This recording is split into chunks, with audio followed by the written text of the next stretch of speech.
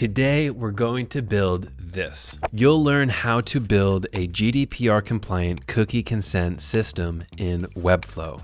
It's completely integrated with Webflow Designer, and we have full native styling and layout control for our components. This video is a step-by-step tutorial on how to build this cookie consent component. Let's do it. That's effing sweet. Let's click on Apps and open the Finsweet Components app. Click on Cookie Consent. We'll configure our settings on the left, and we'll see our component on the right. Let's start with the simple setup. This setup is called simple for a reason. It will take us less than 1 minute to build, so let's select simple and get started.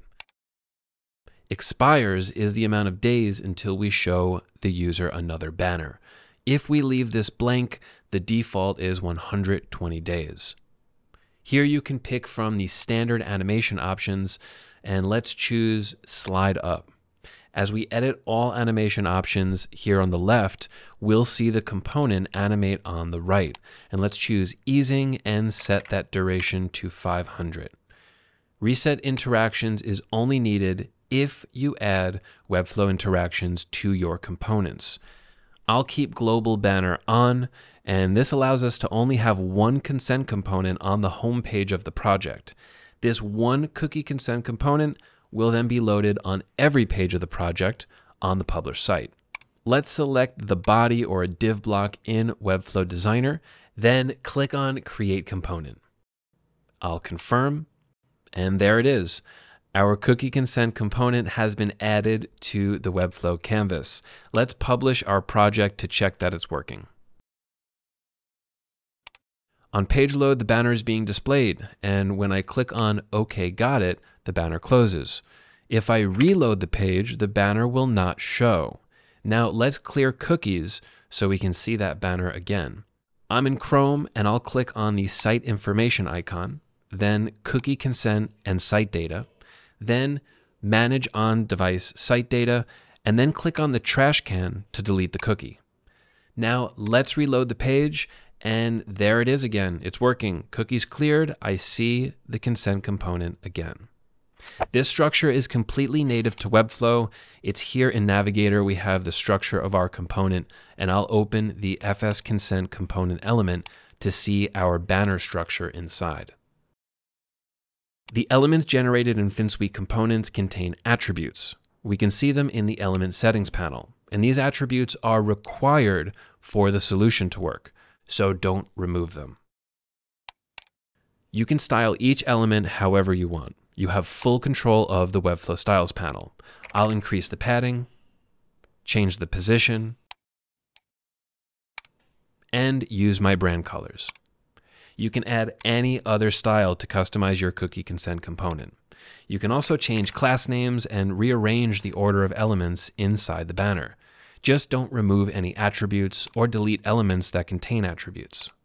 When we add a component to your website, we also add a code block. Let's go to Site Settings, Custom Code, and we can see it right here. This is required for your component to work properly. So do not delete this code block if you want cookie consent to work. Let's go back to Webflow Designer and take this tutorial to the next level. We're going to build a fully GDPR cookie consent component. We'll look at more configuration options and more steps related to GDPR. First, I'll remove the simple banner from the page. I'll click Apps, Finsweet Components, and select Cookie Consent. Now let's change the setup from simple to full. That change gives us a lot more configuration options and a new tab called Scripts. We also have green icons to indicate something important for GDPR requirements. Let's start with mode. I'll leave opt-in selected, which means the user must specifically accept the use of cookies before the cookies are loaded on the website. Down to the categories section, we have our consent categories that users can access in the Preferences panel. The default categories are Essential, Marketing, Personalization, and Analytics. Using the tooltips, we can see examples of scripts that fall in each category. You can also hide categories if you want. Optionally use a custom toggle button built with Webflow interactions instead of a checkbox. I don't recommend this option if your page uses Webflow interactions with an initial state set. In order to use a custom toggle button, we must reset Webflow interactions, which can cause unexpected behavior. Use disable scrolling when you want to lock page scrolling when the Preferences UI is open. I'll leave this unchecked and continue to store consents. Storing consents is required by some countries for full GDPR compliance. You can store consents in your own database, but we do not cover that in this video. We have a 5-minute video showing you exactly how to do it in our guide. So let's continue, and we're ready to generate our component. Click on Create Component and Confirm.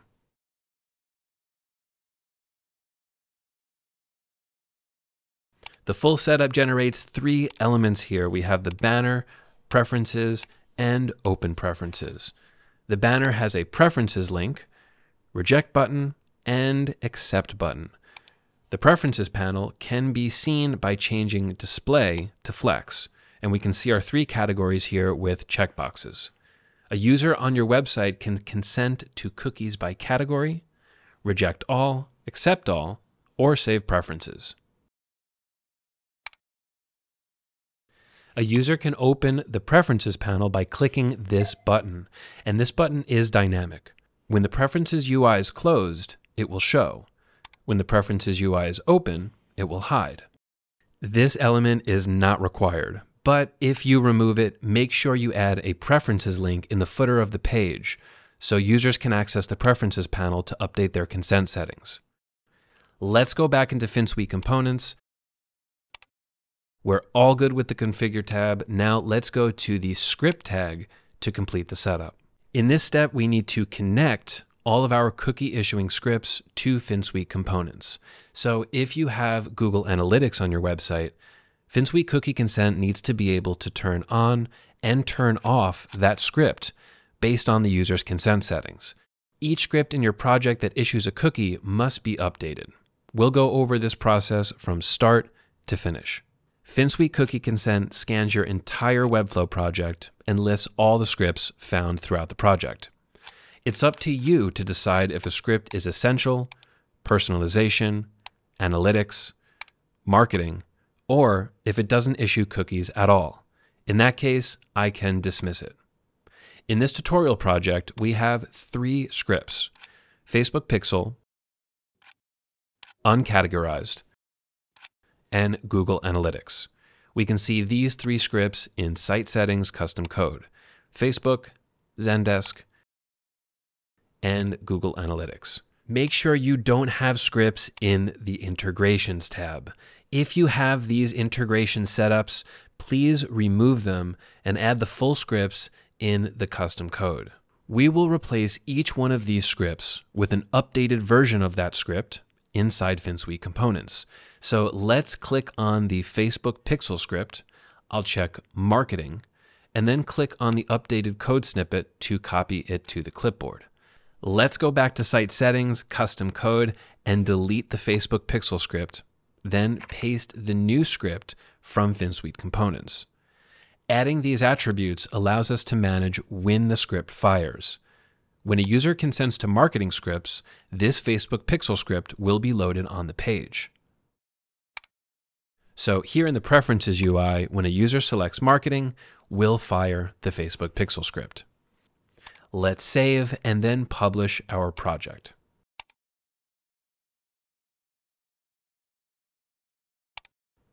After the publish is complete, click Scan Project, and there we go. The Facebook Pixel script is complete. Let's do the next one.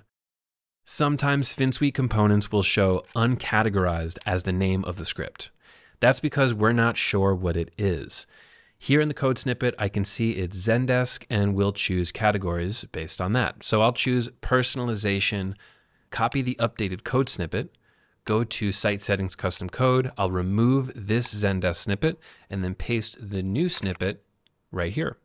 Okay, let's do the same thing for Google Analytics. I'll check analytics, copy the updated script, delete the original script, and then paste the updated script right here in site settings. Okay, back into the app. There's one last item on our list, and that's to remove the no script tags. These are not GDPR compliant, and we must remove them from the project. I'll go into site settings and delete the no script Facebook pixel snippet. Let's save and publish that project. After that's complete, we can go back to Designer and check our setup. I'll rescan the project, and we're good. Everything is green. Our setup is complete. Nice job. Each of these scripts will load only after the user consents to cookies, either allowing all or allowing by specific category. A special note about Google Tag Manager. We fully support GTM inside Finsweet Cookie Consent. There's an extra step required for Google Tag Manager implementations, and we won't cover them in this video. We've created a dedicated video explaining the Google Tag Manager setup. Check out the documentation for frequently asked questions and get free human support on Finsweet Forum. You can access all the resources here in the Need Help dropdown and more in the description of this video. Finsweet Components is always free with your Webflow.io staging domain. We'll never charge you to test and build your components. When you're ready to go live, get a subscription to publish to production. You are one step closer to building next level components inside your Webflow project. You can download Finsweet components in the Webflow apps marketplace, and those links are in the description below. Go to finsweet.com/components to learn how we can help you succeed with Webflow.